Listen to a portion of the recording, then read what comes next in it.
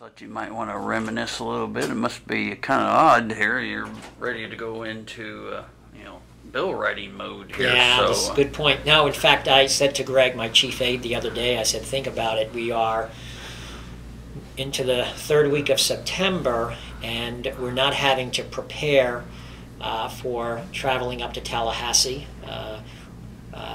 Concerned about what committee meetings will be coming up. I think one of the best things we were able to do, and that was to pass legislation that created the prescription drug monitoring program that stops the doctor shopping in the state of Florida. Florida was at one time known as the pill mill states.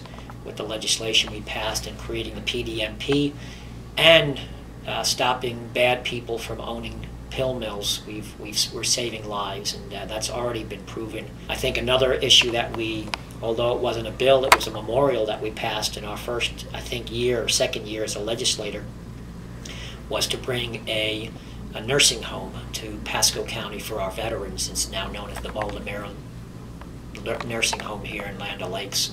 It's been here about 15 years, yes. And I think that was one of the best things that Pasco has ever have happened, because it was a joint effort, both at the local level, at the state level. The community got involved. What legislation did you not get passed that you wish you? Oh, probably dealing with property insurance. The most disappointing time was when a bill passed that I couldn't stop, I couldn't kill.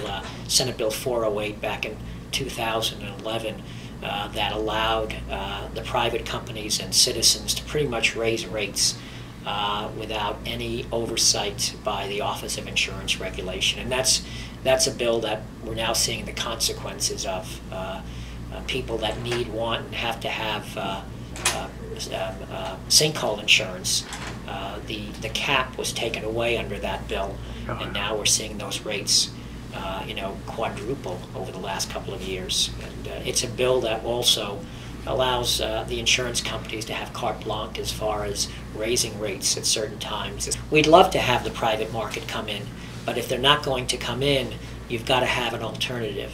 And for most of the people in West Pasco, especially in West Pasco, Citizens is the only game in town. If you could go back in time to get a time machine and a DeLorean or something, and go back to, what was it, 94 was your first year in the House? Yeah, so, in the Florida House. What would you do differently over the last intervening 19 years? I would not be so partisan.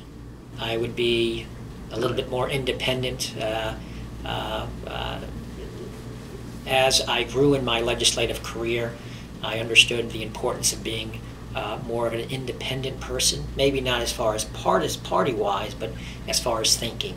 You were pushing for the prison sentences. They had to serve 85% of their terms there. Now they sound like they're going to go backwards, and on drug cases, and that no concerns mandatory sentencing. Yeah. What do you think about that? Well, I don't truly support that. We pushed hard to get the 85% in.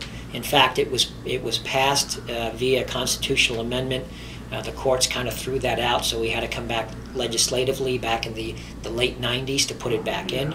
But it concerns me that if we start to go back in time, we have seen crime fall significantly in the state of Florida because of the tough stance we took on criminals and protecting the victim for a change, and not protecting the criminal. One of the things we saw back in the early 90s, that we were coddling the criminals and giving them a second, third, and fourth chance, and it was a revolving door in our prison system. Because of the tough laws we put in place, we saw those prisoners, those repeat offenders, stay in jail a lot longer, and that's why we saw our crime being reduced. Let's not go back to those days.